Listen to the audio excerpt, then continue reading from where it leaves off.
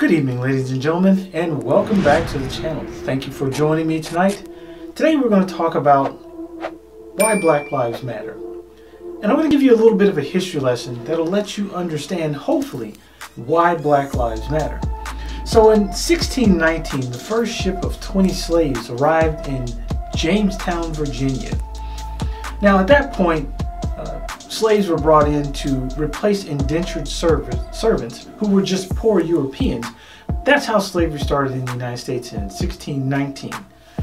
However, since they found out that free labor is great, in 1705 a law was passed and it was called the Slave Codes. And the Slave Codes lasted from 1705 until 1865. Now these codes, the Slave Codes, made sure that slaves couldn't go from place to place or gather in crowds or groups without permission from their slave masters. Because to do so, you could be lynched, beaten severely, or had some form of punishment. Like your family gets sold, your children get sold, your wife gets raped, or whatnot. So that's why the Slave Codes were brought about, to make sure that slaves could not organize and plan escapes for freedom, like any other human being would want to be free.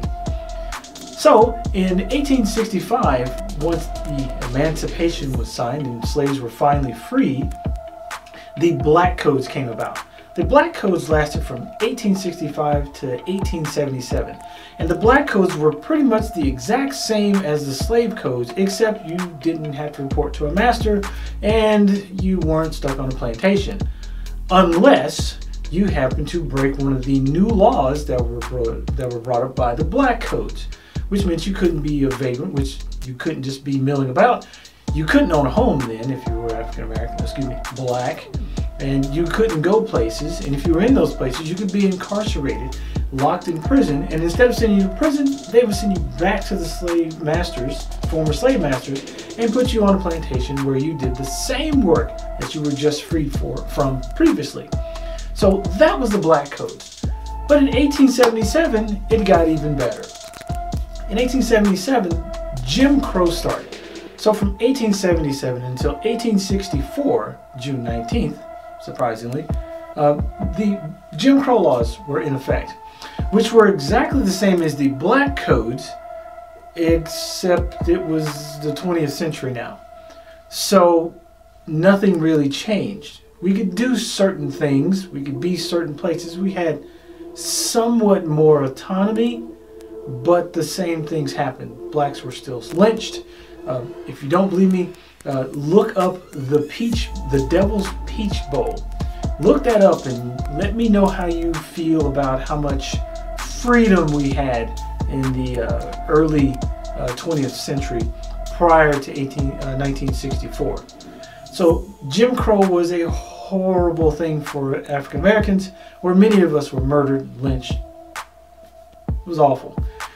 After 1964, we were supposedly free. There was civil rights, but we were still getting murdered by cops and others at a higher rate than anyone else. Still to this day, we are the highest population of people that are incarcerated the fastest, and we get the most time of anyone else. We don't receive the leniency that anyone else would. And we are falsely incarcerated more than any other demographic on the planet. Not just in the United States, everywhere. If you're African American, you will get more time for the same crime, or more time for a lesser offense than someone who is white. It's like, we don't even know how many black people were killed by law enforcement since the inception of law enforcement until this very day. We just started keeping track of how many people cops were killing in 2013.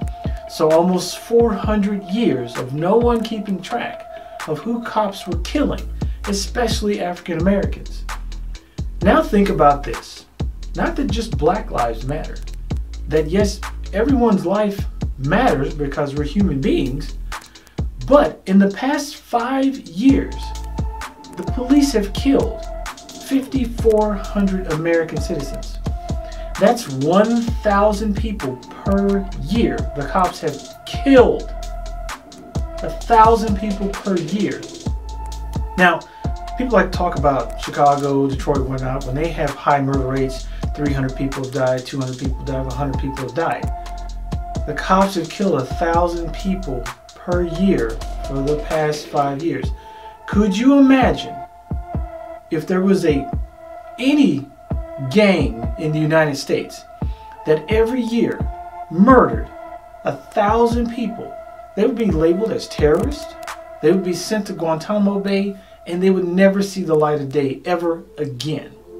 But yet and still, our police, the people that we pay our taxes to protect us and serve us as public servants, murder us at a higher rate than anyone else, incarcerate us at a higher rate than anyone else for lesser or the same crimes.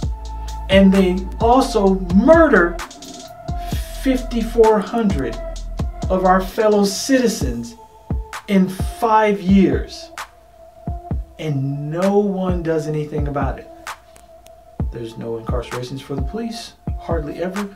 About 1% or less of police are ever incarcerated for the crimes they commit.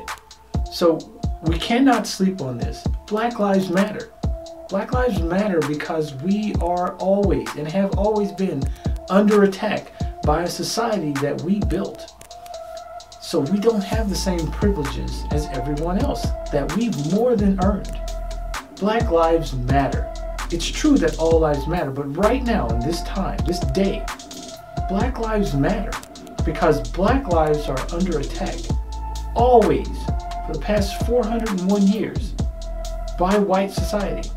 We're trying to let you understand us to say, hey, enough is enough. You can only kill us so much. You can only beat us so much. You can only incarcerate us so much for things that are the same or less than someone else that looks like you. So please stop. That's all we're asking is please stop.